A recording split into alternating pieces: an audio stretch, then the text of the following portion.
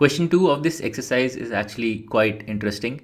It says that we know that the decimal representation of 1 by 7 is this recurring decimal 0.142857, where there's a bar on 142857, which means that this block of digits repeats.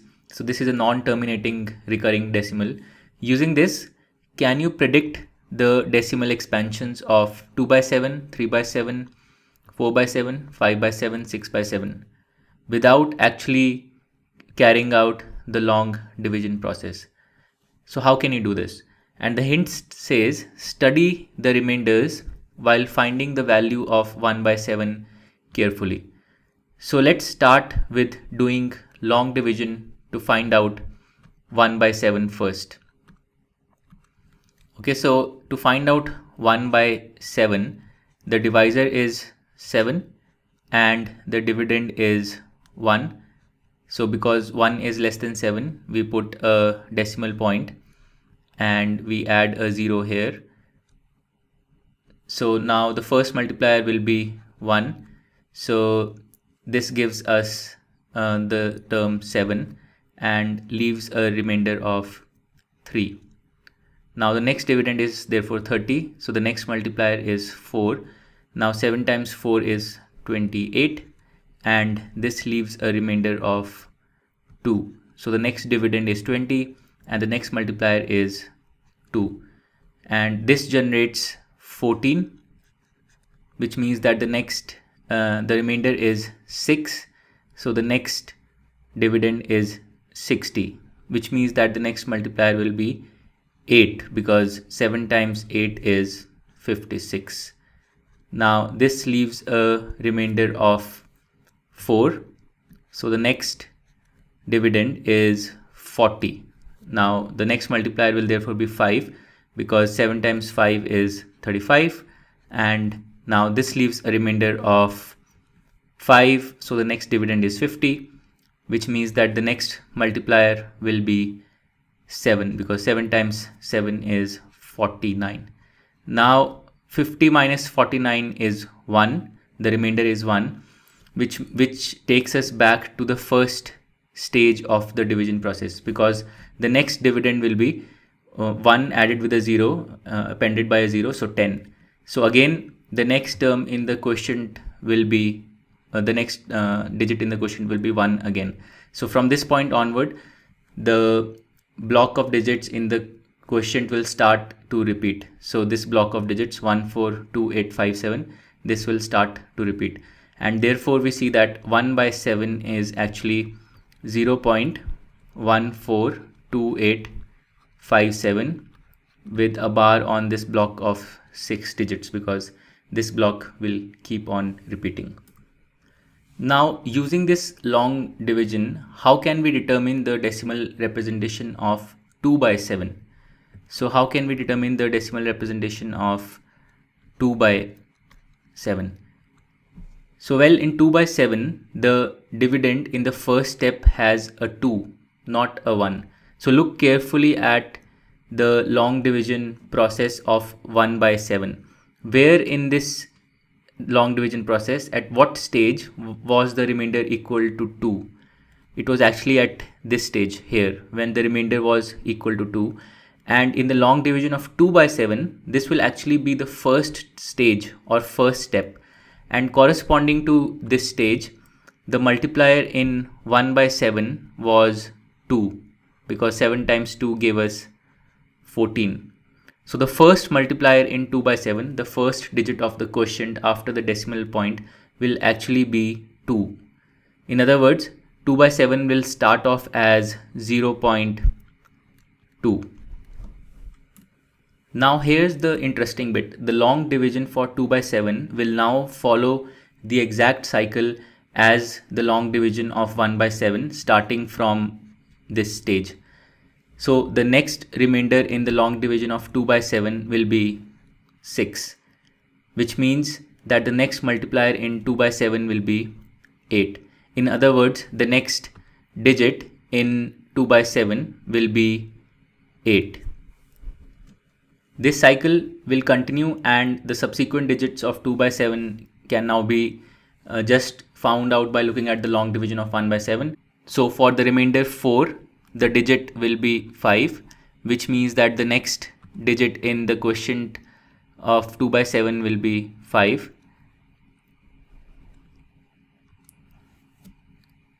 Then the next remainder will be 5, which means that the next digit in the quotient will be 7.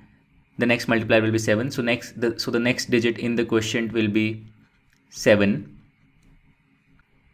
The next remainder will be 1, which was actually the first step in 1 by 7. So the next multiplier or the next digit of the quotient will actually be 1. And then for the remainder 3, the multiplier will be 4. So the next digit in the quotient will be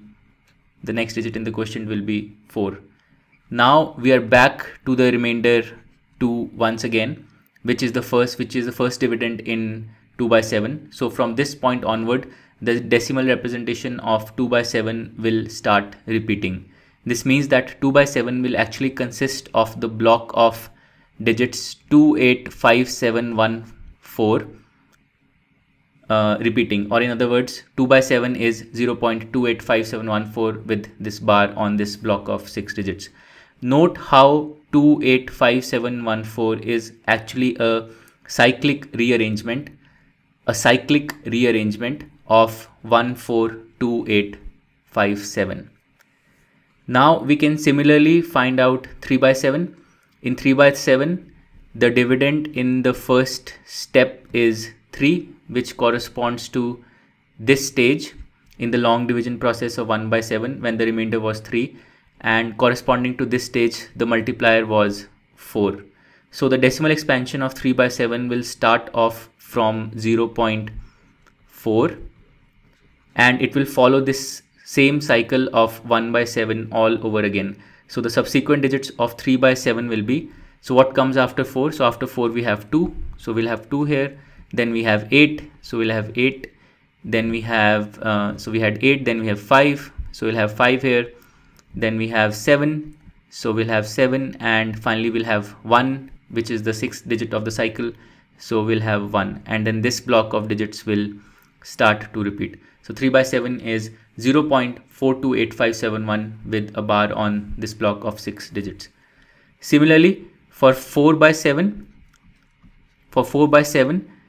the dividend in the first step is 4, which corresponds to this stage of the long division process of 1 by 7 when the remainder was 4, and corresponding to this stage the multiplier was 5.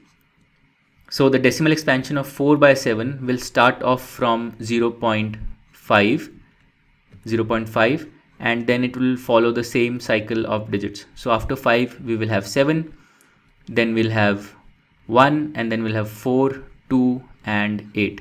So 4 by 7 is 0.571428 with a bar on this block of 6 digits. Similarly, for 5 by 7 will start off from the stage when the remainder was 5, which is actually this stage, and corresponding to this stage the multiplier was 7. So the first digit in the expansion of 5 by 7 will be 7, and then the same cycle of digits will continue. So we will have 7, 1, 4, 2, 8, 5, and with a bar on this block of 6 digits. And finally for 6 by 7, we'll have to start off from the stage in 1 by 7 where the remainder was 6, which is actually this stage, and corresponding to this stage the multiplier was 8, the digit was 8. So 6 by 7 will start off from 0.8, and then the same sequence, the same cycle of digits will continue. So we will have 5, 7, 1, 4, 2. So, and with a bar on this block of 6 digits. So just from the cyclic pattern in the long division of 1 by 7, we can figure out the decimal expansions of 2 by 7, 3 by 7, 4 by 7, 5 by 7 and 6 by 7. I find this concept really awesome, and in fact if you want to delve deeper into this, do some research online on cyclic numbers. the number 142857, this block of 6 digits, this number is which is the repeating part of 1 by 7, is actually one of the most well-known cyclic numbers. And with that, we complete our discussion of this question. To learn more about how QMath can help you crack school and board exams, explore QMath Leap, a live online classroom program run by highly experienced and committed teachers.